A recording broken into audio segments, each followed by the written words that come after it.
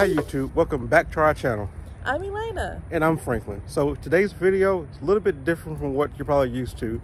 So today we're at the Delta Flight Museum and we're standing in front of the most iconic plane I think ever in history.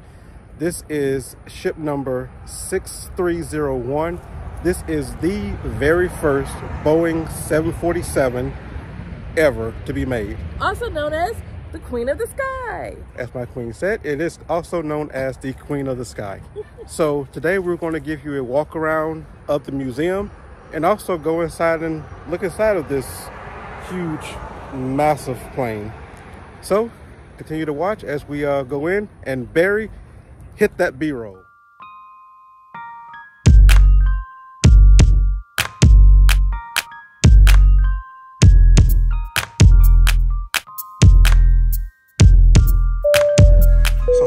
Welcome aboard. Thank you. I'm about to take you to your first class seating. Thank you. Take me.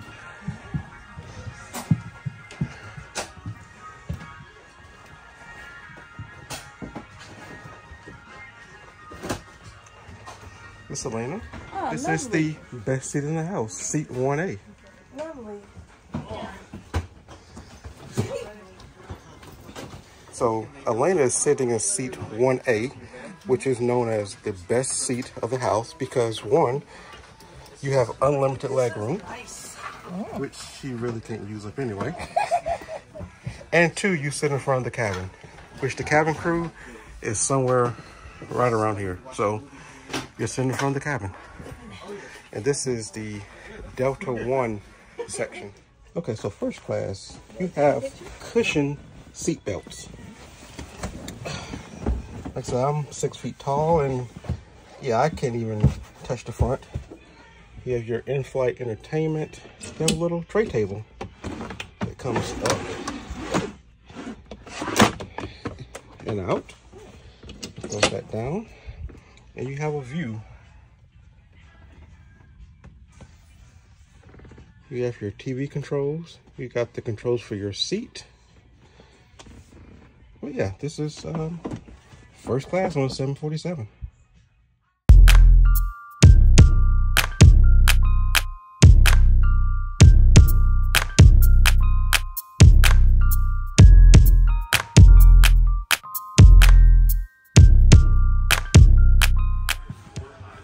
Okay, so this is showing you what the 747 looks like without seats. So here is with seats, how it is when you're flying. And this is to show you the innards of the airplane. You can see all the flight controls and wires, air vents. You see how big it is. This is more air vents. I believe this is where the center fuel tank is at.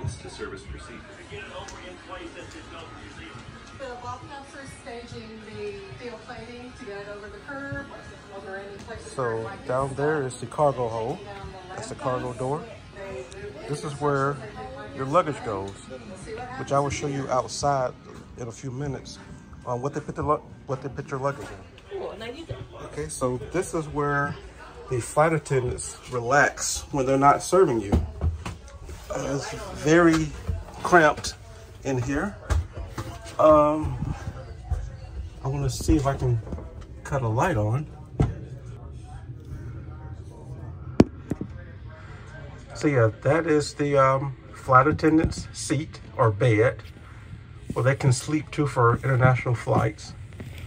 Little jump seat over there. But yeah, this is where your flight attendants sleep on them long international 13, 14, 16-hour flights. So now we're heading to the second level of the 747. As you can see, they still have the seating that's in first class. We're just on the second floor now, heading toward the cockpit.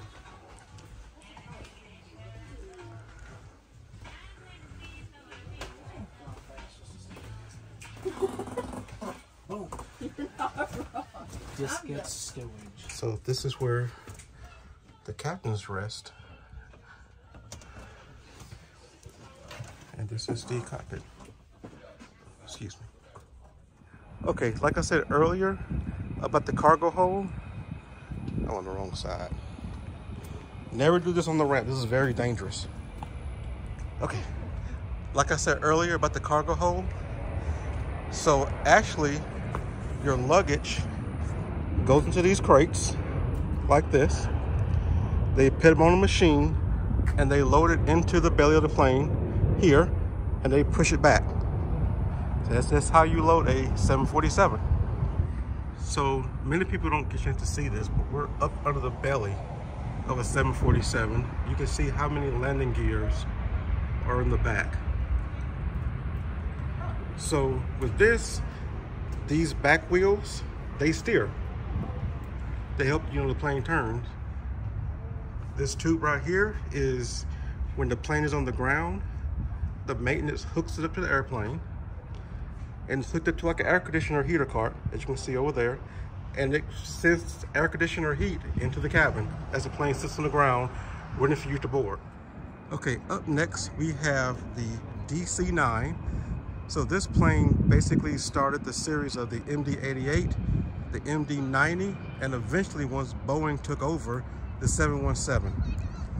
So like earlier, that is nicknamed the Queen of the Sky. This was nicknamed the Mad Dog. When Boeing took over, or also built the 717, it was called the Mad Pup. Yep, that's the real name, Mad Pup. Hello, YouTube. We're at the Delta Air Museum. Behind me is ship number 608. Plane Boeing 757, also known as the Pencil. Now we're about to walk into the hangar.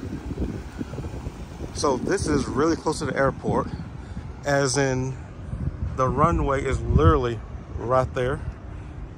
The main terminal's there, international terminal's over there, and all the gates in between are right along here. If you listen, you probably hear a plane taking off or landing. And there's the tower right here. Another fun fact, I think that is the third highest tower in the world. If you know how tall it actually is, comment down below. So here on the outside, we have a DC-7. This one flew in here maybe about 2 or 3 years ago, and it was fully restored. I believe it's one of the best fully restored DC-7, I think, out now.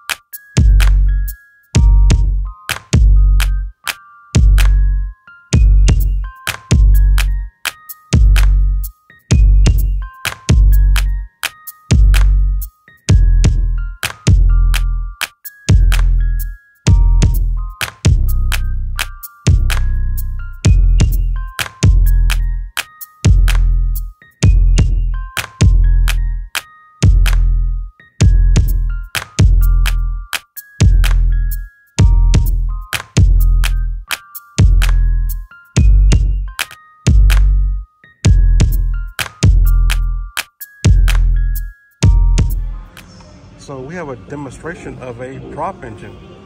So as you can see, as the cylinders turn, it turns the prop. So this demonstration, and this is a actual engine.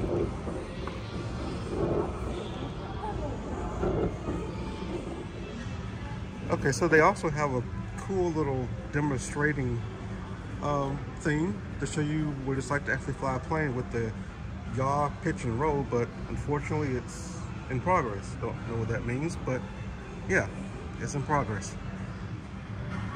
Okay, fun fact. So Delta actually started off as a crop dusting company. And then later on, it turned into an airline. And they started flying planes like this and this. So this is a McDonnell Douglas DC-3. This is the third one that Delta bought. I believe this one usually ran from Atlanta to Texas. See the little star card and the fire extinguisher. So believe it or not, they still use fire extinguishers like this at the gate at the Atlanta airport. So in the mid 70s, maybe late 70s, the airline industry was really going through a struggle and, you know, wasn't looking too good. So 3 flight attendants from Delta came together and had the idea to buy an airplane for the airline. So how many companies do you know that the employees would buy things for the company? I mean, most people won't even buy a coffee maker for their company. But these people bought a whole airplane. And not only a normal airplane, they bought the top of the line, newest model airplane ever. So after a few years, they raised enough money, which was $30 million, to buy Delta airplane. And this is the airplane right here. And this is the spirit of Delta. In 1983, they presented this airplane to the airlines at the cost of $30 million. I don't know what that is in today's money with inflation and everything, but even today's money, it's still pretty expensive. So this plane was repainted in 1996 because Delta was the official airline for the Olympics, and it had an Olympic, you know, livery for it. And then later on, they painted it in the 75-year anniversary color, and now they repainted it back to the original livery, which it was presented to Delta in 1983. So this shows how much Delta employees love the company and how the company treats their employees. So now we're about to take a closer look at it.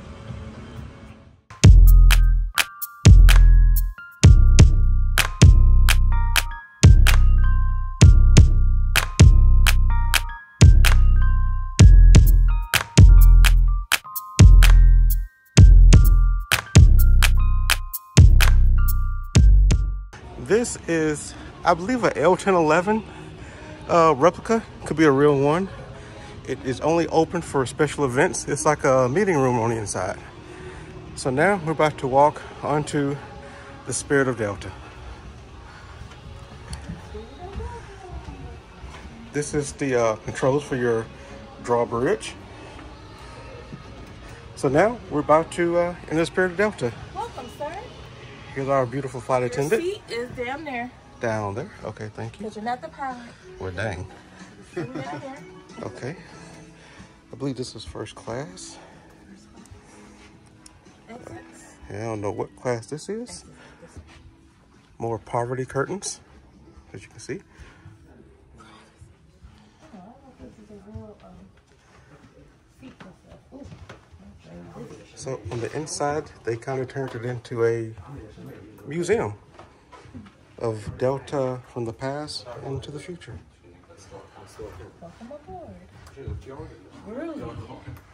Wow, it is kind of 70s. Wow.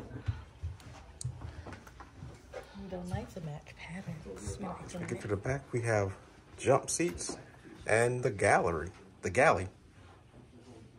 You see in the back, nice bottles of alcohol, and you get a big old can of Coca-Cola, which they do not serve anymore. Yeah, you get the little cup. Well, they even got glasses. They even have a menu in cursive. That, you know, unfortunately, many people cannot read in cursive anymore because they don't teach it in school. Bring back cursive.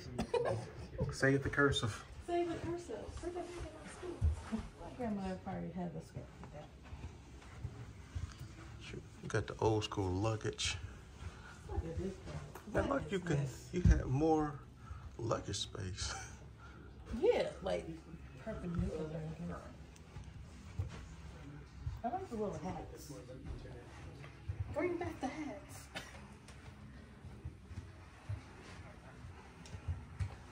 Have a nice cutaway of the 747.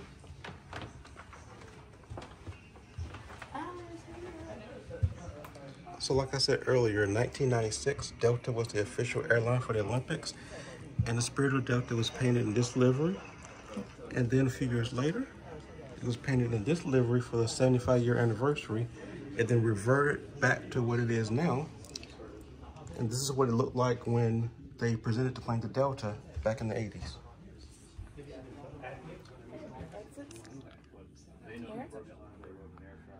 Now, reach under your seat to put on your floatable device. Okay. In case of a water landing.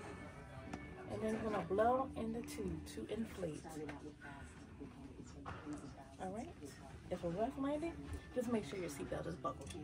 You have to show, how do you buckle your seatbelt? This is how you buckle your seatbelt. The shimmer here, buckle into here. You can tighten it if you are a little heavier, loosen it. But if you're a baby, you need a car seat. Or you need to sit on your parents' lap. But here, you have the wings in the back. Exits over the wings. Water landing, you slide down that slide under the wing. Okay, so this is the cockpit of a 767 Spirit of Delta. I believe this one has flown almost 60 million miles too in this lifetime. So if you really love flying and you have the budget to do it, they have a real-life 737 flight simulator. I think it's one of the only ones that's open to the public, but it does cost about $495 for about 41 to 43 minutes of actual flight time. As you can see here, flight simulators came a long way. From something like this, looks like a little child's toy in front of the grocery store. Then they upgrade to something like this. So basically this technology genius. Okay, so that concludes the tour of the Delta Flight Museum. And for more videos like this, like, comment, and subscribe. Thank you guys for watching, and we'll catch you on the next video. Bye guys. Bye.